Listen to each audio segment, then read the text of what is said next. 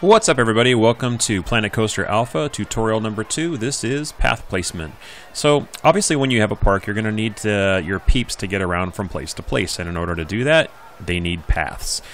We have two different types of paths. We've got this dark black one here. It's kind of a black tarmac-y looking thing here. That's your main path. And you've also got queue paths. The queue paths are these blue spirally looking ones here that go from your main path to a specific ride.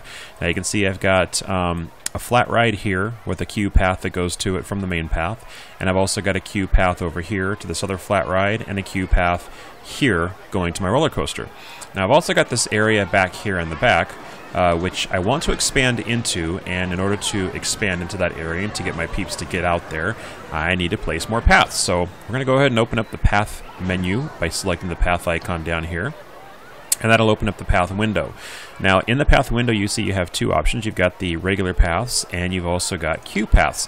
Queue paths we'll get into a little bit more detail later on, but they are basically, like I said before, anything that connects a ride from your main path to the ride itself. There's only two textures available for the queue paths right now. We'll hopefully get some more options when the next phases are released, but for now this is what we have available, and it works so far. You can see it's got a neat little design in it for now. In the main path queues you have 6 different textures, and once you have that open, I would just recommend selecting the one that you want to use. For now I'm going to stick with the black one and kind of zoom in over here to the path that I want to build off of. Before you start building off of your path, I would actually recommend changing the path options before you start laying down your path. Angle snap, if you choose this, you can actually select your path to snap to a specific angle while you're building it. 90 degrees is the highest increment, and I believe, yeah, this 11.25 is the lowest you can go. That's if you like to be more precise while you're building your paths. I myself like to be even more precise than that and just do the freeform one by unchecking the angle snap option. Length, it has 1 through 5. I'm not sure if this is feet or meters, but those are the options you have available. I like to work in something that's not too long, not too short, so I'll stick with either 2 or 3. We'll stick with 2 for now.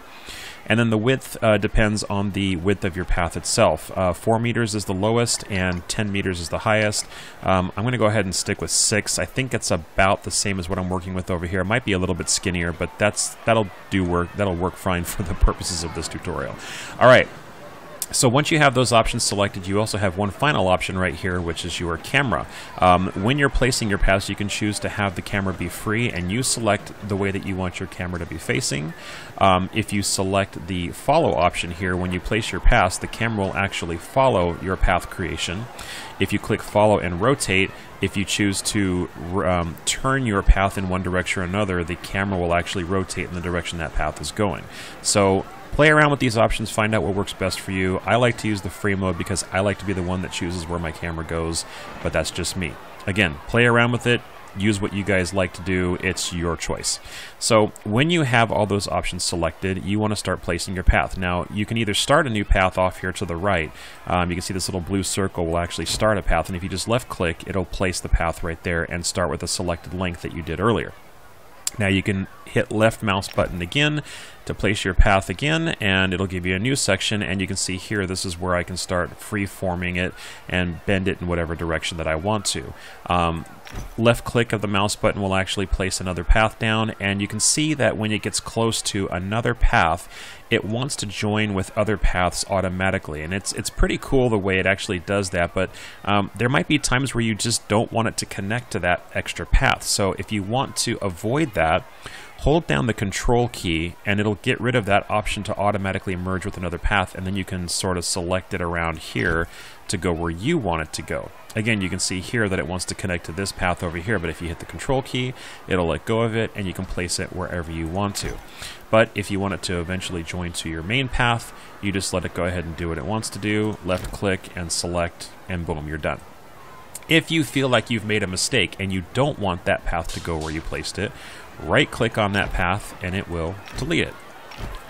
It's as simple as that. If you've placed a lot of paths and you're just not quite happy with the placement of it, instead of actually right clicking it, you can also do one additional thing by hitting Control Z or this little undo button down here.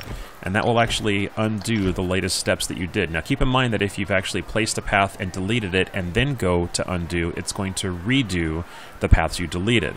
So remember, undo doesn't mean it's going to delete your path, it's just going to delete the last few steps that you've actually created.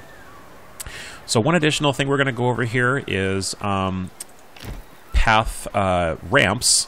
And in order to do that, it's very similar to how it used to work in Roller Coaster Tycoon 3. Click and hold the left mouse button and drag up. Now you can see when you let go of the mouse button, it'll actually place the path for you. And unfortunately right now it doesn't create stairs. Ramps are the only thing that you can actually do to get your peeps elevated, but you can see once it's up here, it actually creates some pretty cool looking support structures down below and you get an elevated path. To bring it back down, just hold down the left mouse button and drag down again. You can see you can do it in increments of this angle and then also kind of an extreme angle there and bring it back down to the ground. And then once you're done with that, you can just connect it back to another path. And of course, if you don't like what you did, right click or undo or Control Z. So that's path placement, guys. Hope you've enjoyed this tutorial. If you did, give the video a like, and if you haven't already done so, subscribe to my channel. It really helps me out. The next tutorial we're going to be doing is talking about ride placement, putting beauties like this in with queue paths and showing the steps you need in order to get them working in your park and how to get peeps over to them, and maybe even some extra stuff to make them look a little prettier. So until next time, guys, happy building and keep it loopy.